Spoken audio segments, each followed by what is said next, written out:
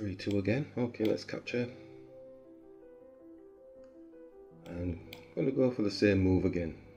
Put a check on the queen. Oh, and this time going for an exchange, fair enough. And touch onto the king, baiting the pawn down. Yep, okay, bring the bishop back. Whole rationale behind baiting is that if they push the pawn forward, usually it's blocking a key piece that wants to use that square really. Like the knight really wanted that square. But now it can't, so it's going to have to come inside or go outside to maneuver itself. And also it loses them that tempo in terms of developing another piece, you know, a proper minor piece or a major piece even. I'm going to swing round to basically whirlwind onto the bishop. Okay, it's moved out of the way. The knight was protecting it anyway, but again it's doing things they don't want to do. I think this moment should allow us to actually go on castle. It is a 3-2, so we have to move a little bit quick. So I'll simply simplified, I've just taken that off the board, just attacking the knight, x-raying through to the bishop. So I'm trying not to overcomplicate things at all. And if we take, then it's going to be on our pawn. So let's develop the knight. They've queenside castled, so the trajectory, let's go here now and then just blunt the bishop. Okay, so it's hitting on thin air basically, now it's just being blunted. So the king's moving now, so he's trying to find stuff to do, but let's bring the rook. Basic chess. Yep, okay, so we don't have to take, you can bring the king across and support. Simple basic chess.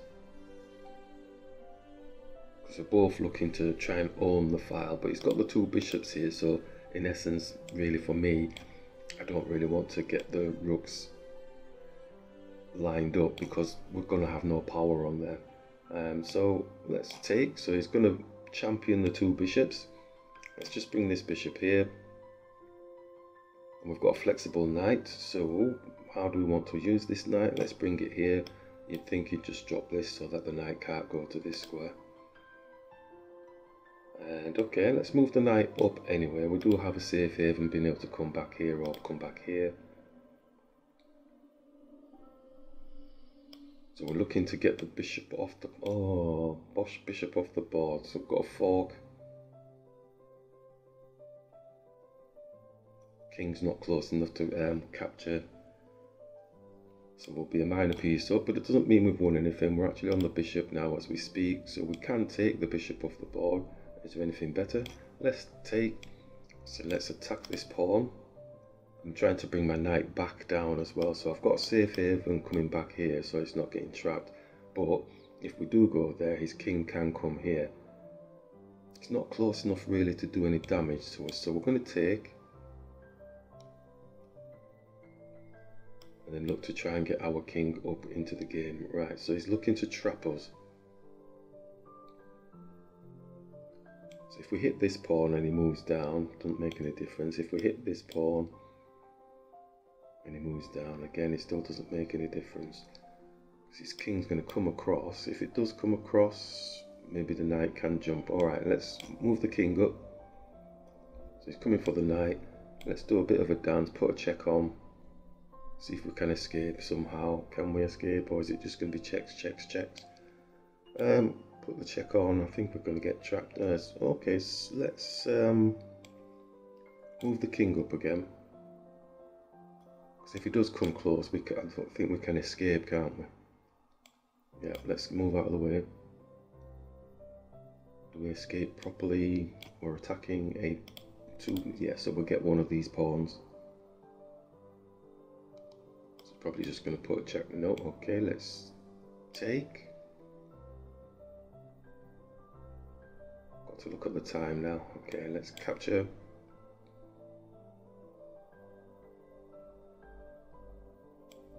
Get the knight out so I can come back here. Just don't want it getting trapped. And do we want to try and maybe get a pawn up?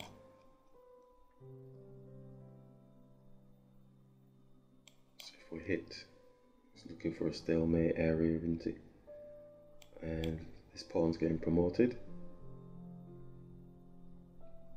If he drops, then we take. Let's push. Let's push. He's got plenty of space to move, hasn't he yet? Yep. Let's move.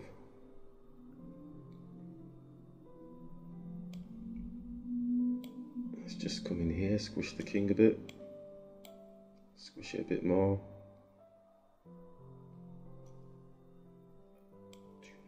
Don't get too fancy, dude. Okay, let's... Oh, they've resigned. Oof, I thought that was a stalemate then for a second. It flashed up that quick. Okay, right, yeah, so in this particular game here, let's have a look at the analysis. Quick, sharpish. I mean, it's a free two game, so it is a bit quick. So just pushing through the centre, basically. Again, looking, this was pretty similar to the last game, one of the previous games. And they went for the exchange with the queen this time, and we're just looking to cause problems for them. We wanted to bait the pawn down. Again, there'd be no harm with them doing that. We could double the pawns, nothing major. Could go for the exchange of the bishops, which would be probably a little bit better for them, maybe. But they chose to push the pawn down. So, as we mentioned, it's about development of the pieces to try and manage squares around your area and protect your area. So when we're doing things like this, baiting pawns down, the idea is that, well, okay, no longer can a minor piece go and manage that square to manage more areas around the board. So it would have to work its way this way, managing less pieces on the board in a sense. You know, so it's like probably a key square that you're baiting these pawns into. Also, it weakens the areas around the back of them as well. So now this pawn is weak. So in essence, this bishop is babysitting this pawn in the longer term type thing. Obviously, it's not babysitting it now, but if it was like the end game type thing and you've baited down pawns, then this bishop would have to babysit this pawn or overextend itself to be defending itself. Then this pawn would be weak. So baiting pawns is a really good idea, and especially if you're wanting to lock down a particular area. Say like if you've got a really good bishop and you don't want their good bishop to be a good bishop, so you'll lock down the pawns, so you can bait the pawns down to get into position whereby their bishop is actually fighting against their own pawns. You will have seen all of these types of situations I've mentioned here in your own games, but it's putting a different slant on it in terms of baiting the pawns, you know, rather than just being reactive. If you can manage as best possible, there's no guarantee that they're going to actually take the bait.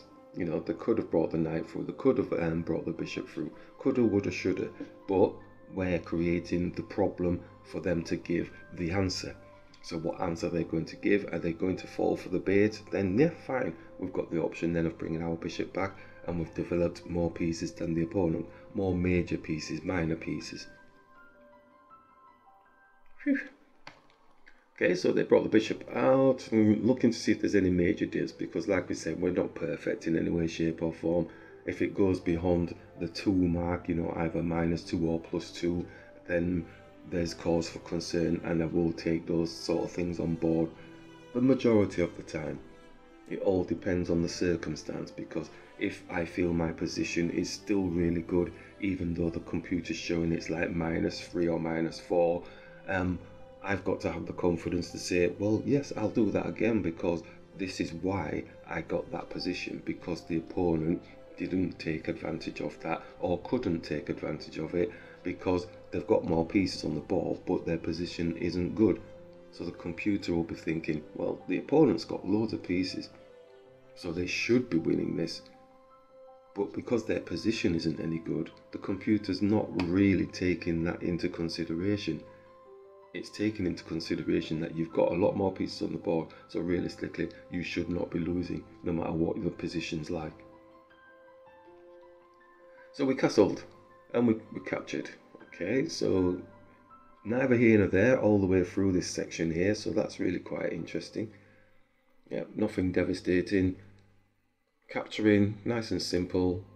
Small tiny advantage to black. It's jumping back again to us, then it's jumping back to black. going for drawish type sort of situation, so nothing major happening. And as we said, we just wanted to get the rooks off the board. The bishops are managing these squares quite nicely, you see, you know, all around here. So doubling the rooks up, really, I'd be wasting my time because I'm not going to get any benefit from that. So simply capturing the rooks makes sense to me. And let's get them off the board. Now, what I was talking about earlier with the baiting of the pawns and blocking the bishops off, you know, see how the bishops are blocked. Yeah, the bishops are blocked. They don't really have major play in the game, so they're going to have to make some type of pawn break type thing. We have a flexible knight that potentially can weave its way through these blocked pawn areas. So that's what I was talking about earlier, if I was talking a little bit too fast or didn't understand what I was talking about. So now we're bringing our good bishop into a nice position. And now we can use the flexible knight. Again, did think that they were probably going to push this pawn to stop our knight from jumping here, because I thought this is a crucial square, really. And then the major, out of all of the rest, all of this game, I mean, it's been even Stevens all the way through. There's been no major impacts on anything. The opponents played quite nicely and positionally, well, being able to maintain material on the board, so it's still showing as like being equal. And again, this goes to what I was talking about earlier about, well, the computer thinks, well, you know, you've got your two bishops, you know, you've got a king, everything's equal. So really, it should be a draw, you know. 0.1 is not, that's nothing. So it should be a draw, right? But the placement of the pieces allows us to then take advantage of major weaknesses in their position.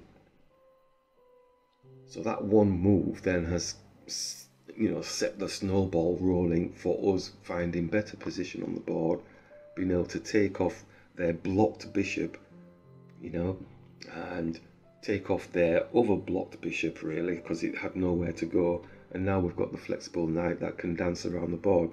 We had the panic thinking, is the knight getting trapped or not? Nothing worse than getting it trapped by a king, but because it's got so much space, it can jump around a bit.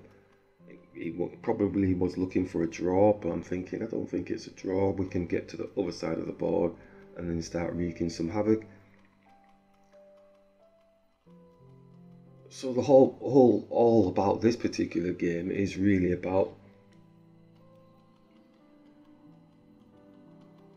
finding those key areas.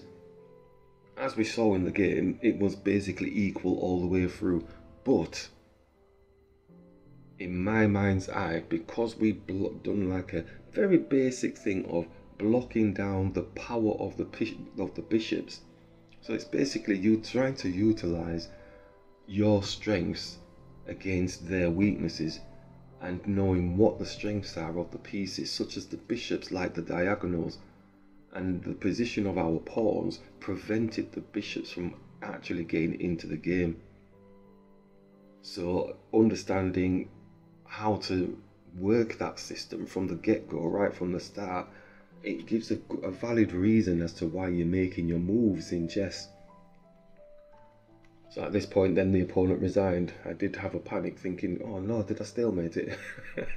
But yeah, so yeah, in real terms, just really have a look at what you're doing on the board and see whether or not you're actually working for the opponent or you're making the opponent work for you.